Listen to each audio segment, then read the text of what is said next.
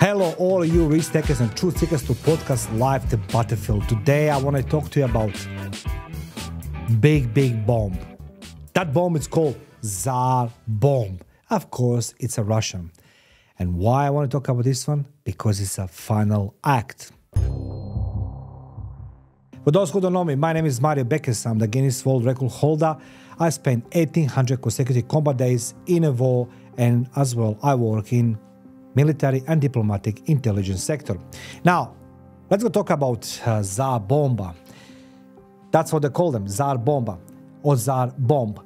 This is the final act. And I want to ask you a question. Do you see that world is dividing again into two antagonistic blocks as it did during the Cold War?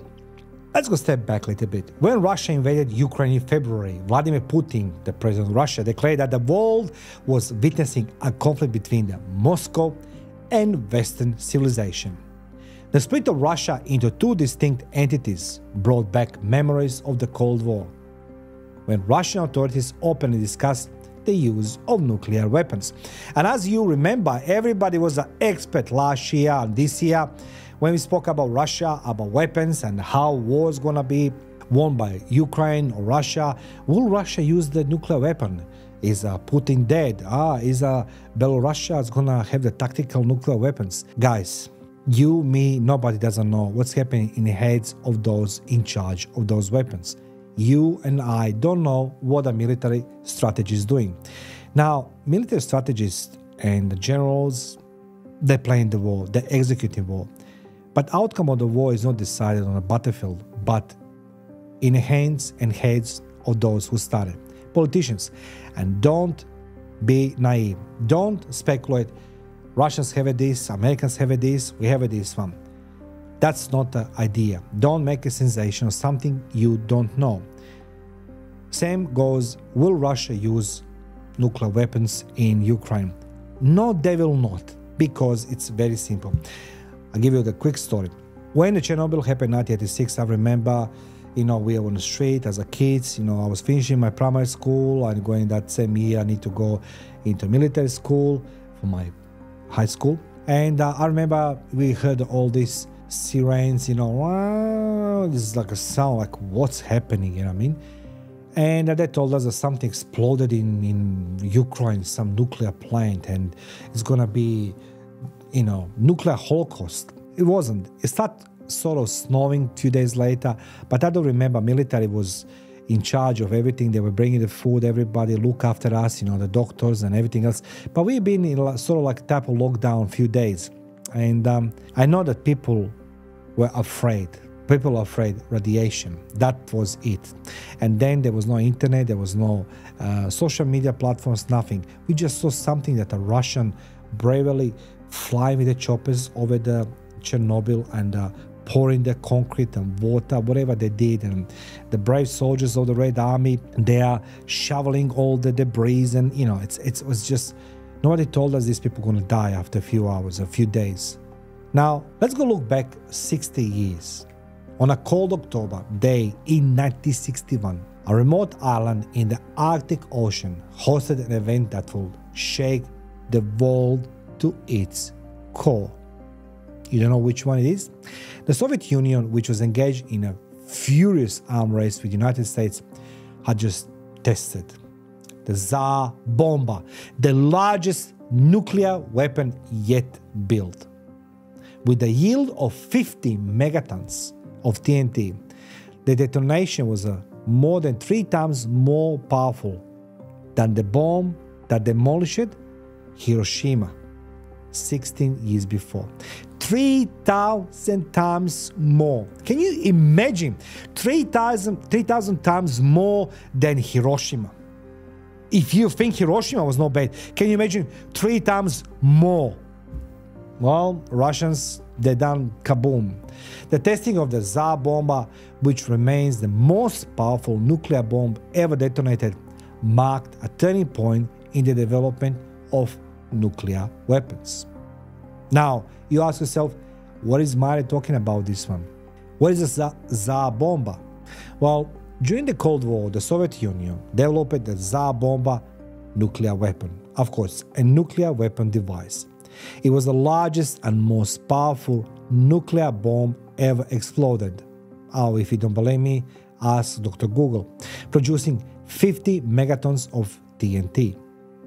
The bomb was developed by a group of Soviet scientists led by a guy called Andrei Sakharov and tested on October 30th, 1961.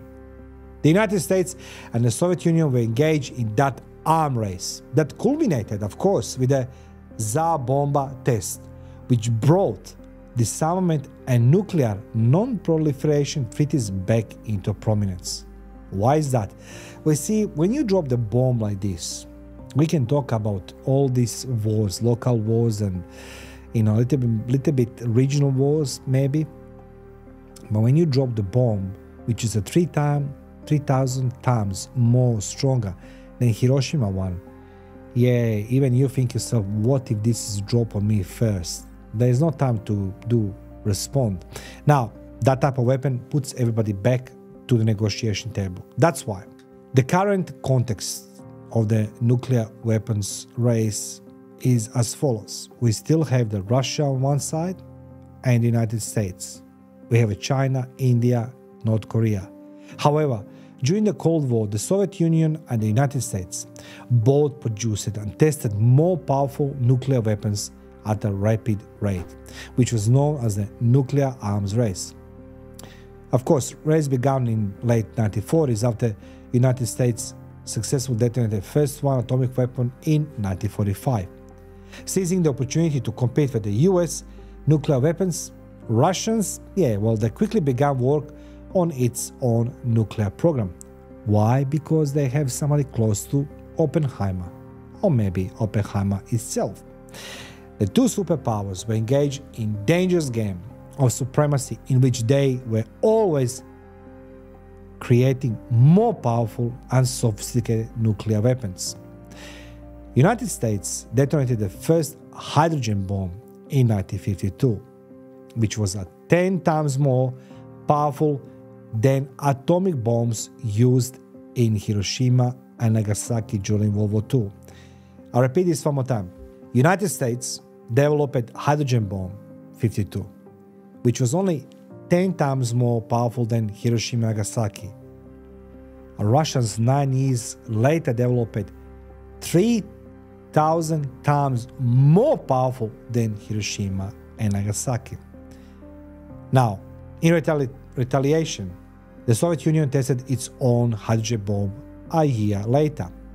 Through the 1950s and 60s, both sides continued to develop and test nuclear weapons in an attempt to create weaponry that was more lethal, effective, and capable of eliminating their foe. And now we ask ourselves, maybe that's the problem we have with global climate change. Who will say that one? Australia has the ozone hole above. Australia was one of the testing sites for the British as well. Many bombs exploded. However, when we talk about global climate change, if you believe that all these testings caused global climate change, let me know in the comment section below. The arms race was fueled by both a desire for strategic advantage and mutual fear of each other's nuclear capacity. Each side was dedicated to maintain the balance of power so that other could not gain advantage.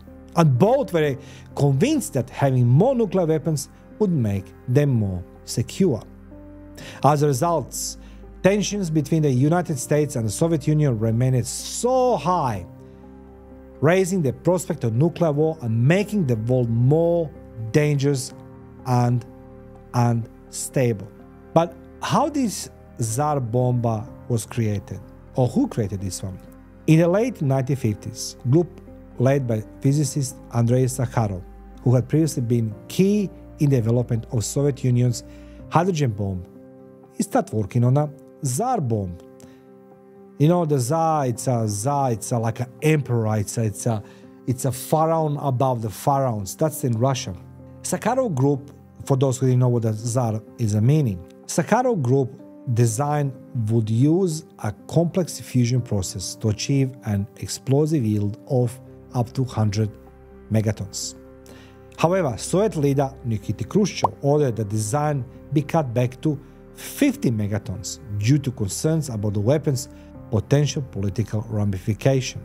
The Zar Bomba was finally developed as a three-stage thermonuclear device with a length of more than 26 feet and weight of almost 60,000 pounds. The weapon was developed in secret and not even the Soviet military was aware of its own existence until just before the test. That's how secret this test and development that bomb was. But a bomb like this can only create explosive situation amongst the people. Because of size and weight, the bomb had to be dropped from the height of 10,500 meters by specifically modified Tu-95 bomba, which Russians they still have that type of bomba.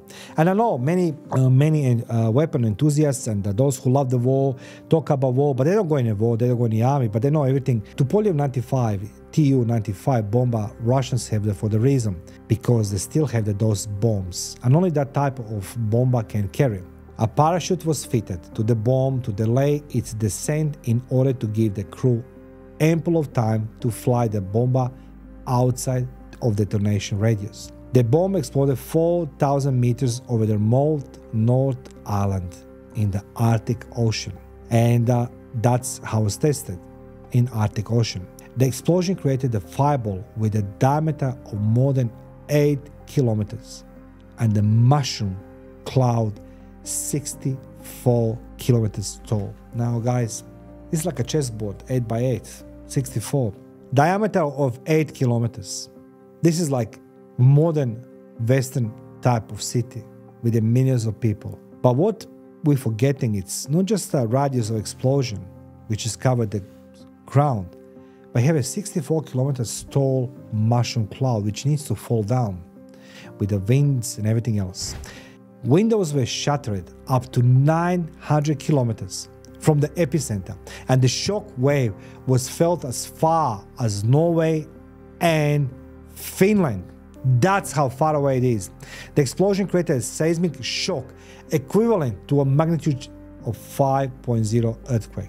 Ask yourself, could you imagine such an explosion? If that Imperial Bomb had exploded over, let's just say, densely populated area, the potential devastation would have been enormous. Nothing would stay alive.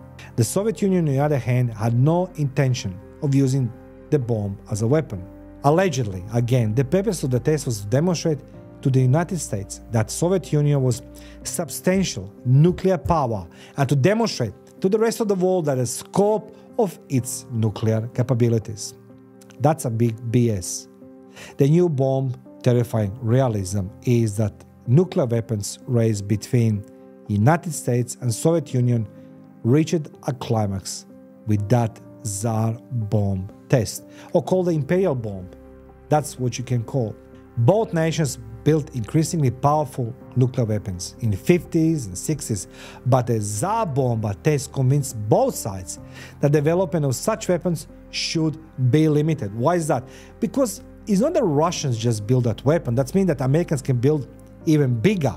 And maybe 2 or 3 of those bombs, hasta la vista, baby, there's no more Earth. Everybody talks about nuclear weapons, everybody talks about war. But nobody doesn't know that these things, when they explode, no more kumbaya, no more happy days, no positive thinking, but a nuclear holocaust. In 1963, the United States and Soviet Union signed the Partial Test Ban Treaty, which prohibited nuclear testing in atmosphere, ocean, and space.